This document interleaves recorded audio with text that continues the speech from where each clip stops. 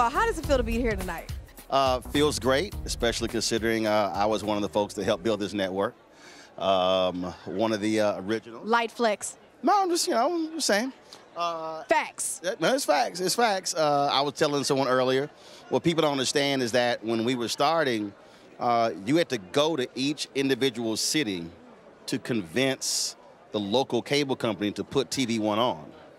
And so they would send me out and we would do events. So I'm talking about Rochester, New York, Buffalo, New York, Savannah, Georgia, San Antonio, Fort Worth. So we had to put on these like events to get African Americans hyped up. And so travel all around Mississippi, Alabama, travel all around this country to get TV One on all of these different cable systems. And so it's not like, oh, I can launch a digital show and we're everywhere. No, you had to go to each individual city. So it was always interesting.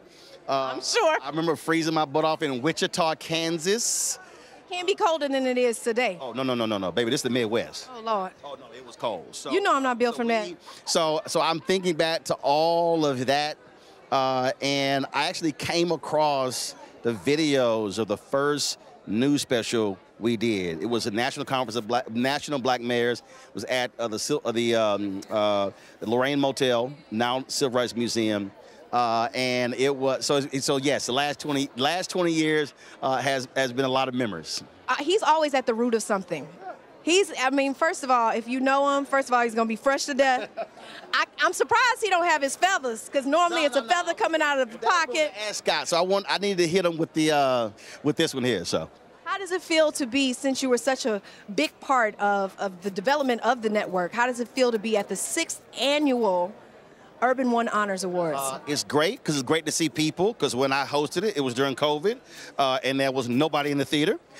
So it was great, and we'll see what happens this year, because last year, when Tank came out, he was like, yeah, Roland, I see your African outfit, you couldn't get low, and I was like, oh, really? So I had to drop it so he can understand, don't let the African outfit fool you. So we'll see what happens this year.